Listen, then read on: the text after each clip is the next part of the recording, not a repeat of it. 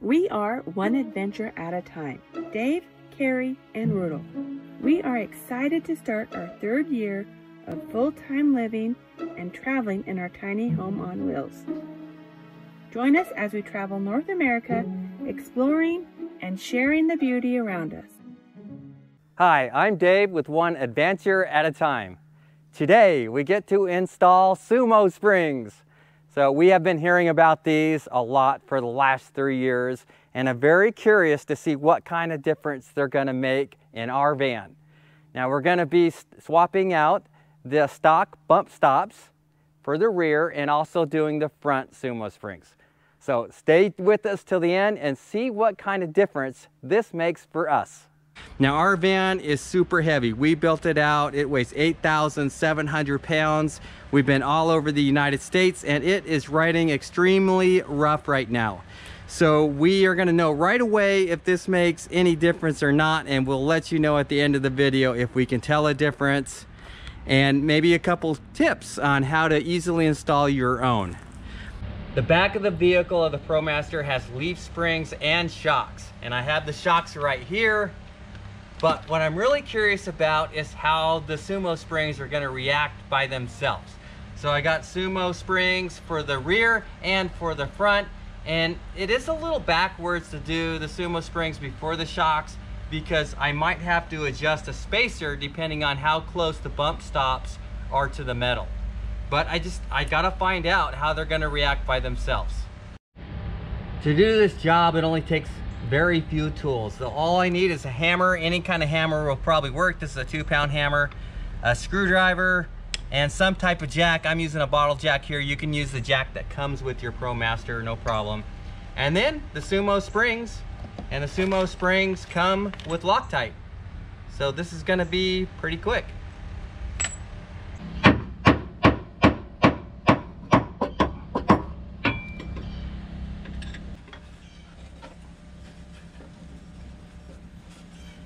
Usually just a few taps with the hammer on the screwdriver will loosen it up enough to where I can just spin it off with my hand, no problem. But this one has proved to be a lot more challenging. What the heck?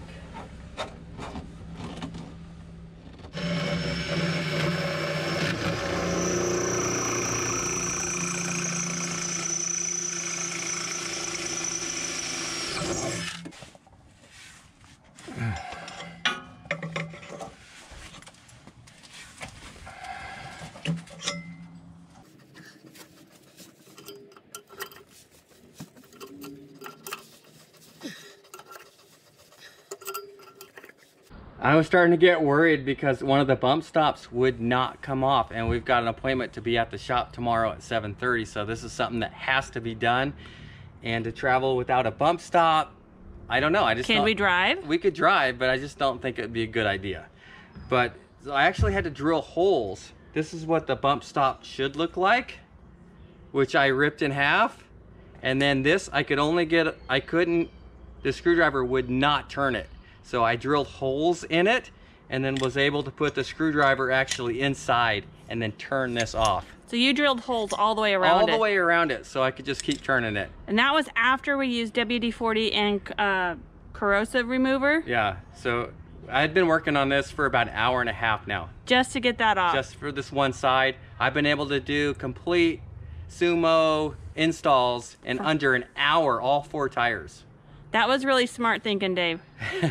High five. High five. Ooh, I was getting worried. 3/4 of an inch higher. So a little under an inch higher than we were.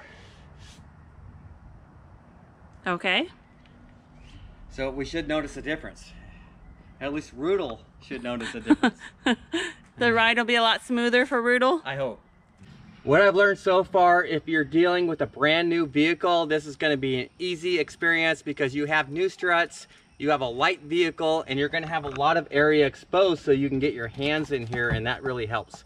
But if you're working with an older vehicle like we are, that's probably the front struts are shot, there's not going to be much exposed and it's going to be a little more difficult. What I found that works if I spread this out as much as possible when I put it on there, the lower channel is deeper, the higher channel is not so deep. So I'm going to start with the bottom, get the bottom on the spring, and I'm going to start at the edge, right over here on the edge, and just work the bottom on, and then use my thumb to press the top on, and then work my way around. And I notice that works rather well.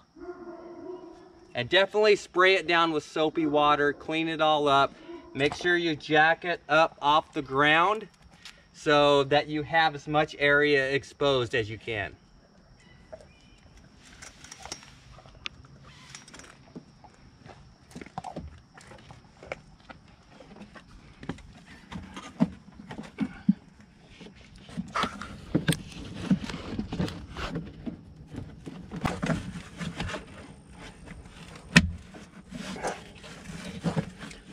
And it's on. You got it? Yep. Wow, that was hard. That was easy. That was easy? Compared to the last one. So that's the last spring? That's the last spring. Now I'm going to come back by with these wire ties, and there are already holes in the spring, so I'm just going to feed them through that spring and go around the top spring, tighten them up so they don't move out of there, and then clip them off. And I'm pretty much going to be doing this by feel. This is a simple install that nearly anybody can do. I did the rear and the front, but a lot of people, they just do the rear, and that's going to be super quick for you. The rears cost $254 each, and then the front cost $170. So this is fairly inexpensive if you compare this to getting new shocks in the rear and new struts in the front like we need to get. So this is going to buy us time until we're able to replace these.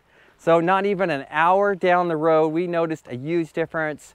The cornering was better. And then when we started hitting bumps, we were getting a jolt because our front struts are shot. So we were getting a huge jolt. It was uncomfortable. These made a huge difference. So this is definitely going to buy us the amount of time that we need before we get those front struts replaced. So if you have any kind of comments or concerns or questions about how to install these, please ask questions in the comments. I'd be happy to help, and we will catch you next video.